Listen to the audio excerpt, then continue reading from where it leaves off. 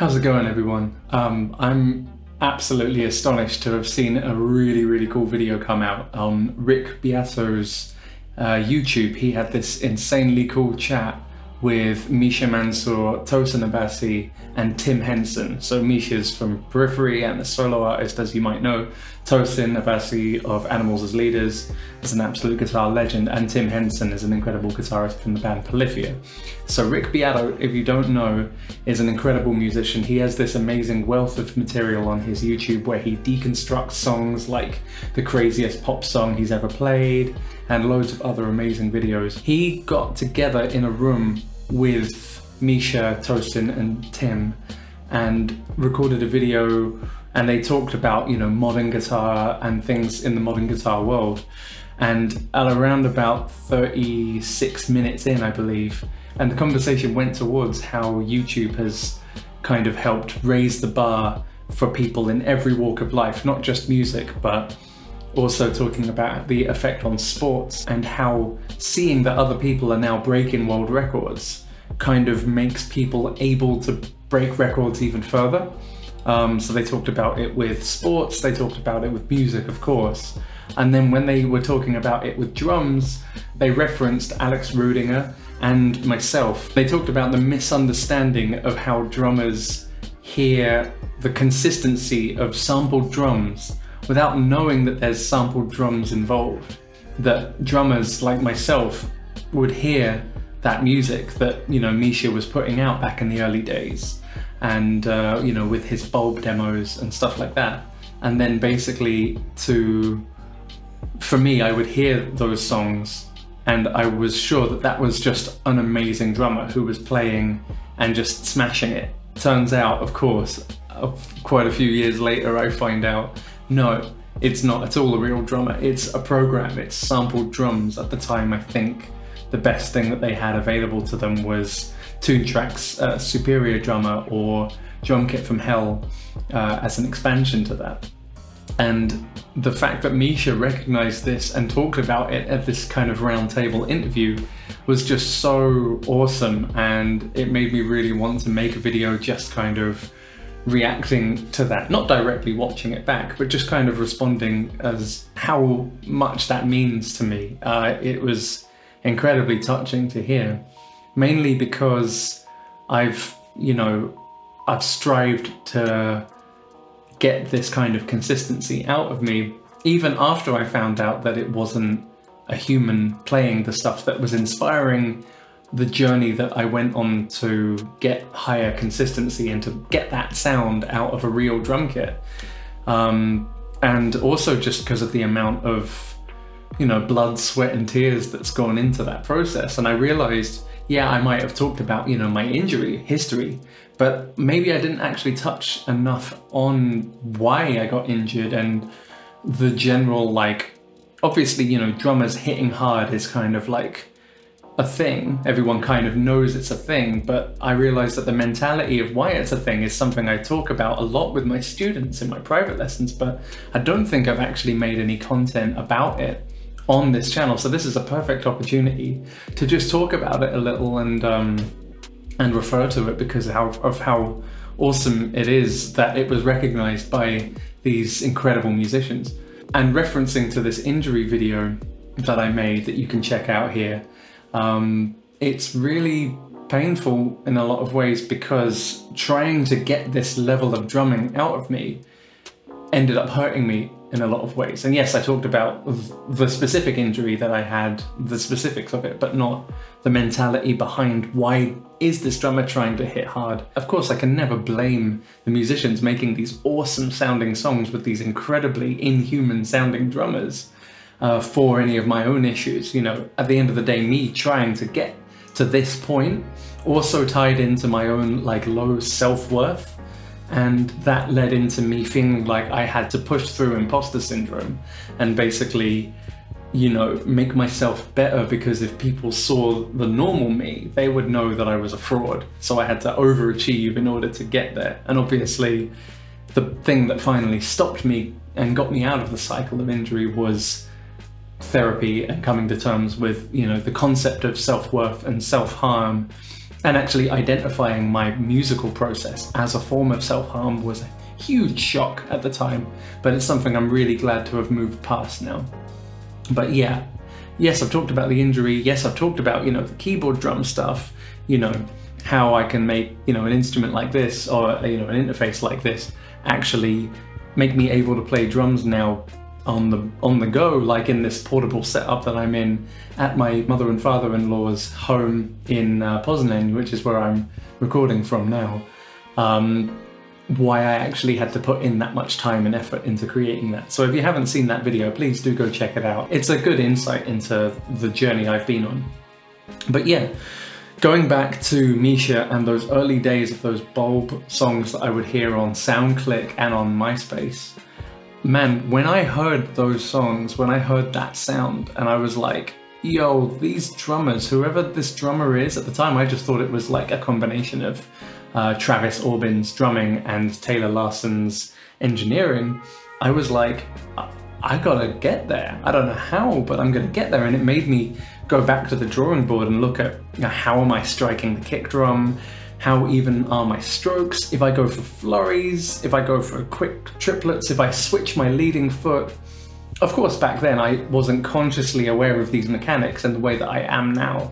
And but you know, that kind of awareness comes from, you know, long-term processing of this kind of stuff. But yeah, working through that process of, you know, looking at those mechanics, that was an incredible journey when I look back on it, because not for the fact that it was unique or that no one else was doing it, but just that when I put my mind to achieving that, it actually did work out over the years. And the craziest part was that it gave me this edge over other drummers, that my lack of knowledge earlier on in my career about what a sampled programmed drum kit sounds like could give me an edge in the future is kind of crazy. And it really resonated with me that Misha himself would reference me as an example of technology inspiring humanity, like life imitating art imitating life, or the other way around, I can't remember. But the fact it was him to mention that was just extraordinary, because he's not just him, but I mean at the time also Tosin were, you know, and the work that they were doing with both, you know, early Animals as Leaders and Periphery, this sound that was coming out was just like, what, how? And the fact that it was them who mentioned this now as an example. They also reference Alex Rudinger, who was another inspiration of mine. And here's the craziest part that I don't think I even ever really told Rudy. So if you're watching this, Alex, this is really cool to get this kind of conversation going, because I couldn't believe it was possible that people could play with that level of dynamic consistency while being so technical, jumping between subdivisions. But then I saw Alex Rudinger in his early YouTube days, and I genuinely thought that was, you know, that he was, you know, these are the players, you know, Rudinger, Orbin at the time when I was younger, like what, 15, 16, and really like eating the stuff up, maybe even 14, I can't quite remember. And now thinking that perhaps that Rudy was also hearing this stuff and not knowing that it was programmed, and then having the same journey. I'm not sure. Obviously I'd love to have a chat with him and discover like where did that consistency stuff come from, but I also wanted to shout out some other incredible drummers who I think have made this kind of a journey as well, and I'd love to invite them to continue this discussion. Perhaps we can have some live chats on my Twitch, on podcasts, maybe make some videos out of it on YouTube. I think this is a really interesting conversation to have, because it's been genre defining and it's elevated the instrument to a whole new level. What Misha and Tosin and all these other guitarists have done with programming to then make drummers then have to basically feel like they have to get to that level, and then in order to sound like that live and in the studio. And I'd also be really interested to chat to, you know, recording technicians and engineers and producers about specifically what they did and what they do to make, you know, A, drummers who are that consistent, and B, drummers who are more normal human consistency with a bit more fluctuation, what they do to actually fix that, how much they you know, focus on dynamic correction from the source audio, like compression and leveling, and how much, where's the point where they turn to triggering and drum replacement. And also just to in general, I love to open up the veil on this, because like in the modeling industry, there's so much artificial stuff going on that I think it would be really good for us to talk about really what's going on, because, you know, so many of my drum videos are edited to heck. If they're not edited, they are comped to heck. There's loads and loads of different takes. And I'd love to do some breakdowns, you know, more in-depth behind the scenes stuff of like what goes into breaking down a drum part, you know, what do the actual individual takes of a session sound like? Because obviously I just comp them, you know, I'll take the good bit from that one, jump to the good bit of the next one, the next section will start, and then we'll move on, and then it's not like what an athlete would do where they just do it and whatever they did is it. Which that's a mindset I'm getting into, just letting what will be, like in Portals I had to do.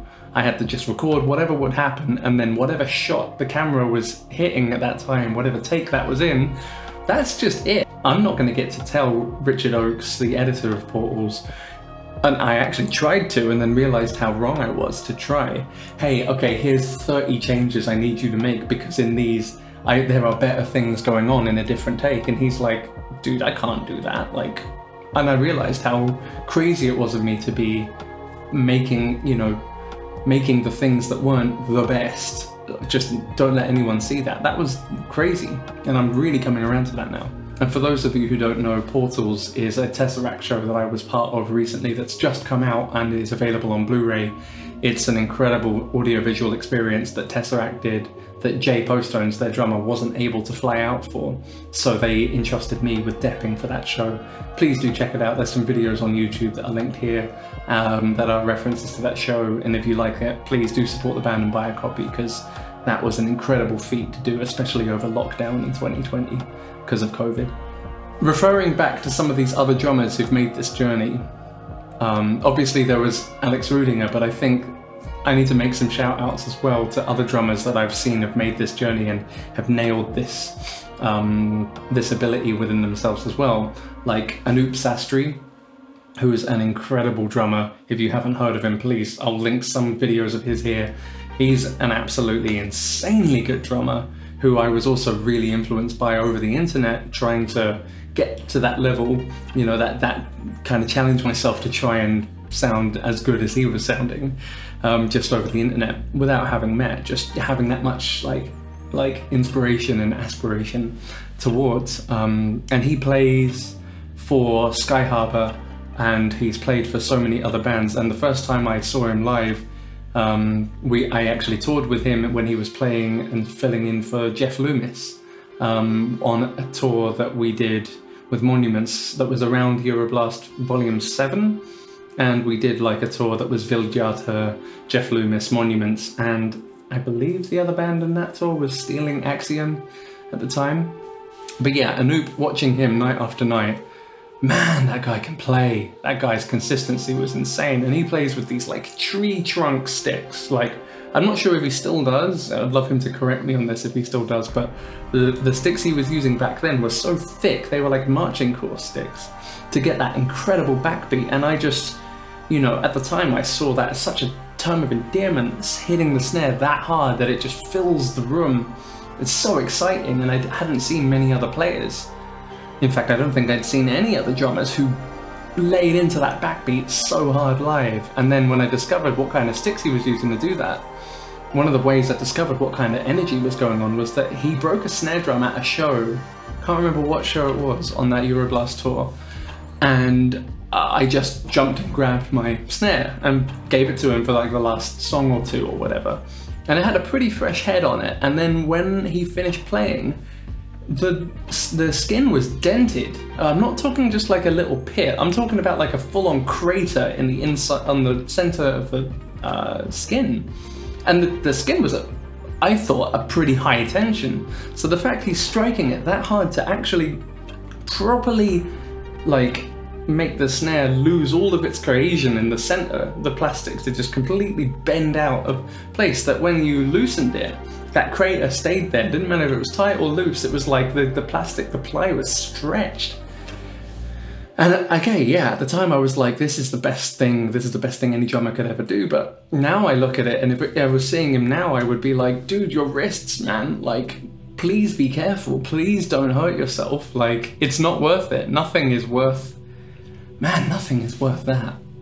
You know, because, yeah, because holy shit, like that's so much power.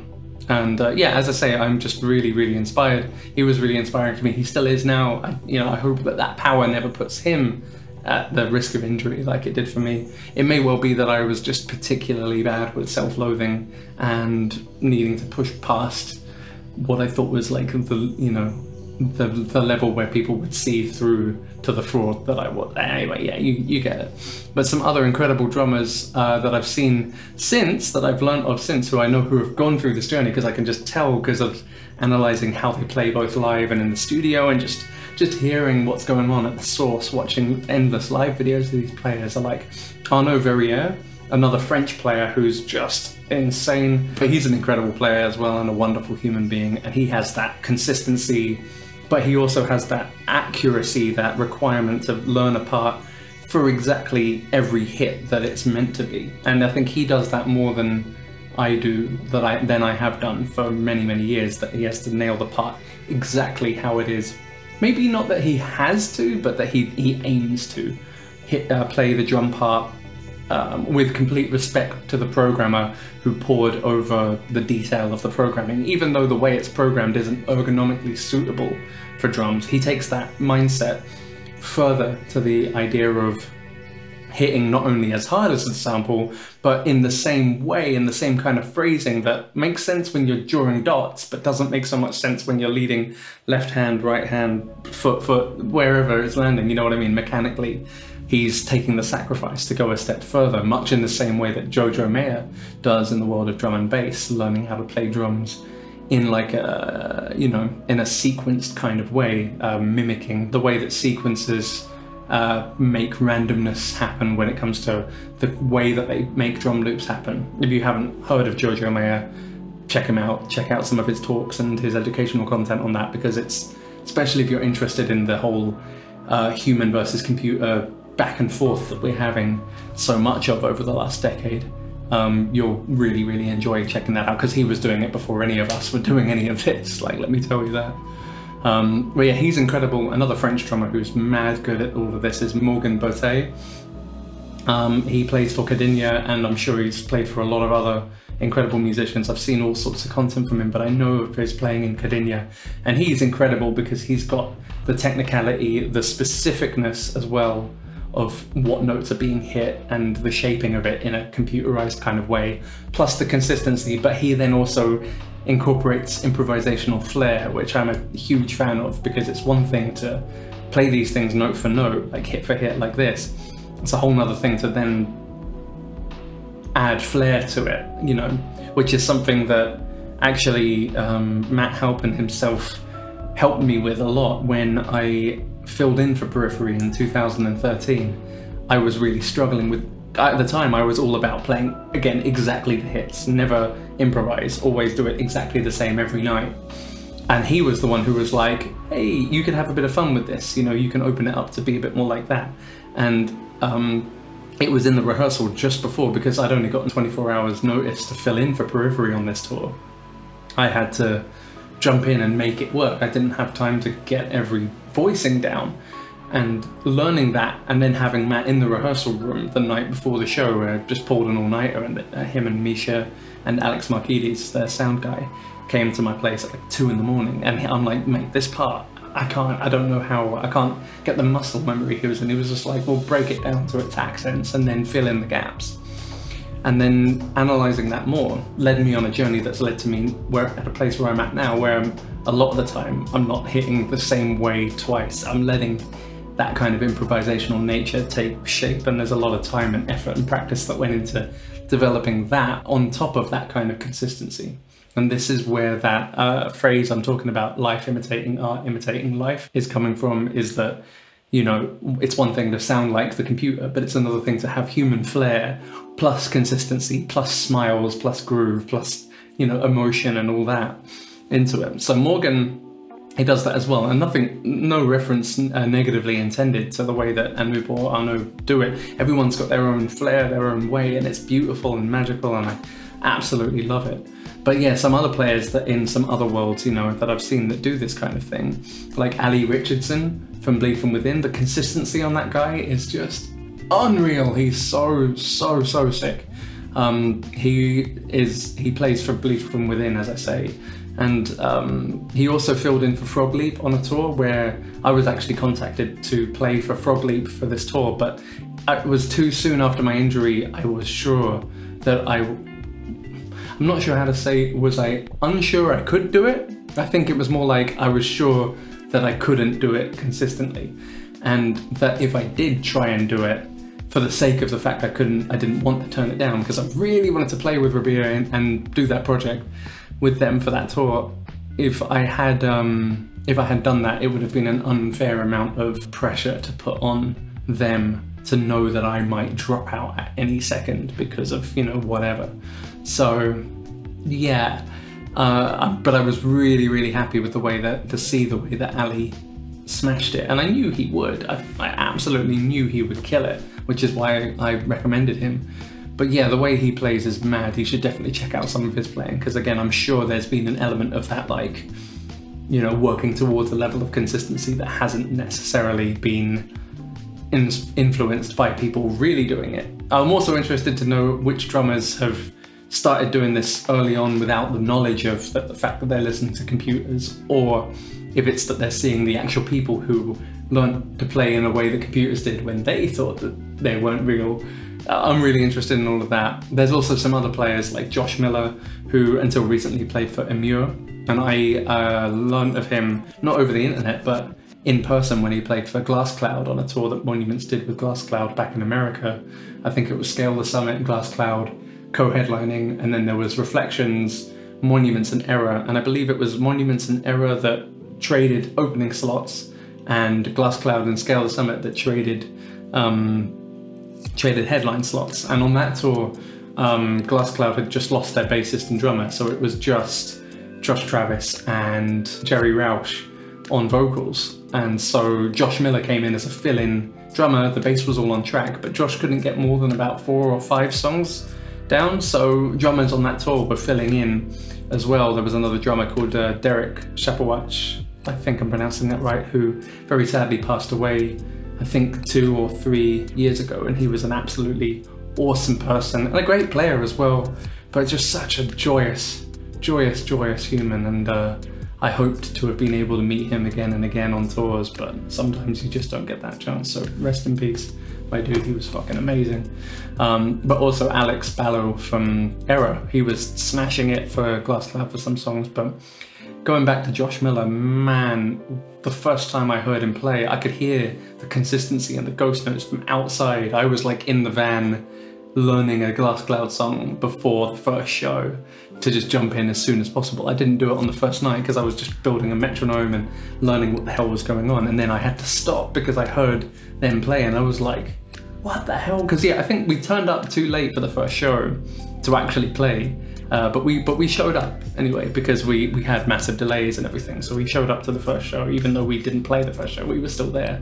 And so then, you know, then learning about the drum situation, learning the Glass Cloud song in the van, hearing Baby J's his nickname that he went by at the time, I'm not sure if he still does, but hearing Josh's snare consistency and just drum power from outside the venue, I just had to shut the laptop and go in and watch this guy because I was like, dude, what the hell's going on? Again, I recognized that, and it's amazing when you hear a sound and you're like, I think this person's gone through similar things. Again, I don't know how much they've had the same injury issues, but I'm again really interested in finding all of that out. But yeah, what an incredible player.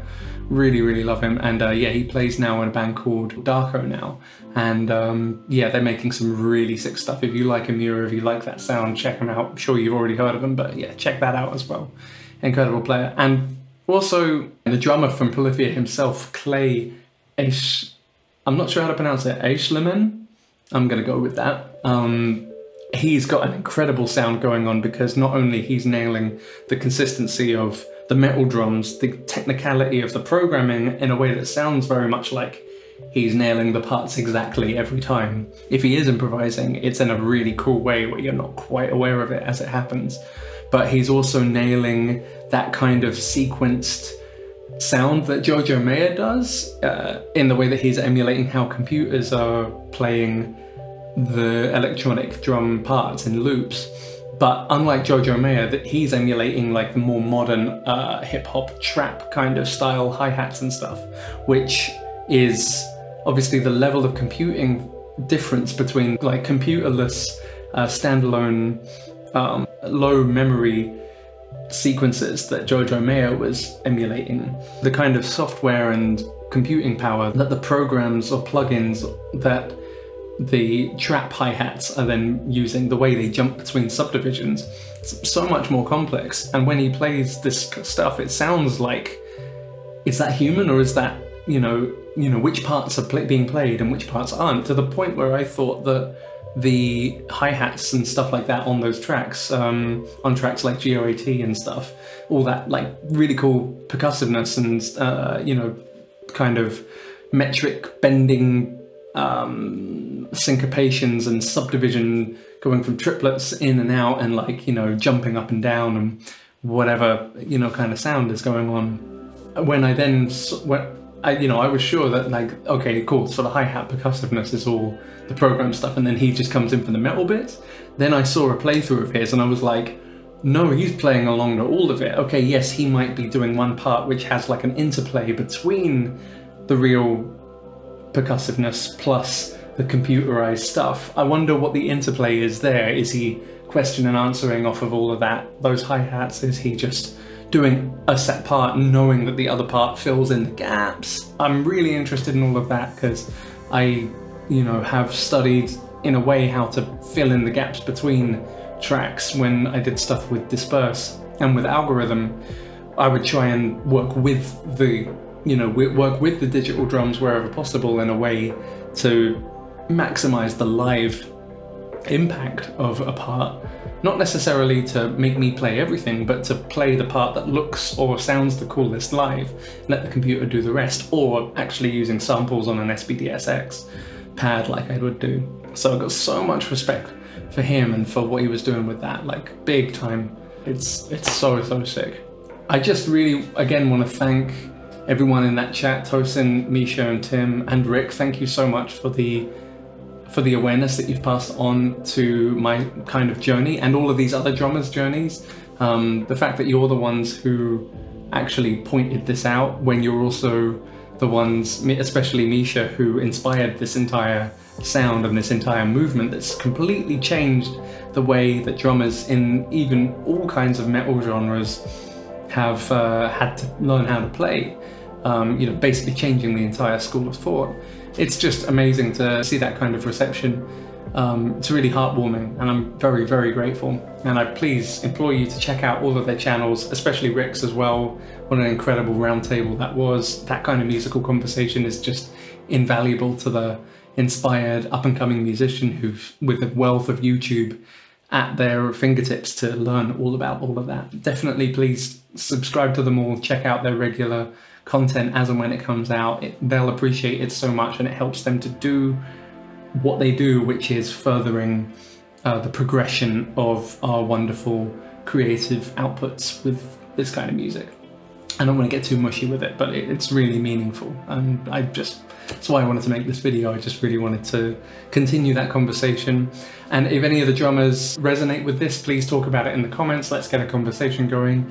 Any of my peers, any other drummers who have gone through this and do this on a regular basis, let's chat, let's talk. You know, maybe I'll hit up some of these guys to do some live streams and, you know, then turn them into YouTube videos afterwards. If you want to see some of that stuff, please check out my Twitch and my Discord. I do a lot more personalized chats about what kind of stuff I'm going to be doing on my Discord, and Twitch is where a lot of my YouTube content happens live as well at the moment, so definitely check that out if you can. And I also want to ask you, the viewer, this: if you're a drummer or a musician who's been inspired by technology, or even further, someone who's seen the bar being raised on YouTube and it's affected your maybe not just the way you approach your passion or your output, but enhanced it and maybe enriched your life as a result. I'd love to hear more examples of that because I find it so interesting, and I'd love to hear from you. So please do pop that in the comments and let's have a chat about all of this. Let's keep this wonderful energy going, because I think it's such an important chat to be having, and especially around about, you know, 10 to 15 years since the, in my mind, pioneers were doing things like this, as well the writers like Akhil Khani, John Brown, who I then ended up working with and, you know, getting to do that with, Paul Ortiz of Chimp Spanner, who's also the producer of Daniel Tompkins from Tesseract's solo material, who I'm going to be working with live as well. Keep an eye out for stuff with Dan Tompkins' solo project. We're going to do some shows, I'm going to put some videos out. It's going to be super, super sick, so keep an eye on that. If it's already out, you'll be seeing links to it around here now.